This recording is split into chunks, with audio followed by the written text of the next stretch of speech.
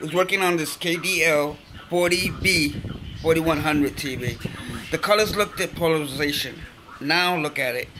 The main problem was this board right here went bad.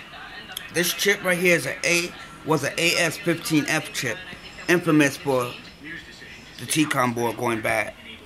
And what happened was that chip right there went bad, and I had to find a more suitable replacement.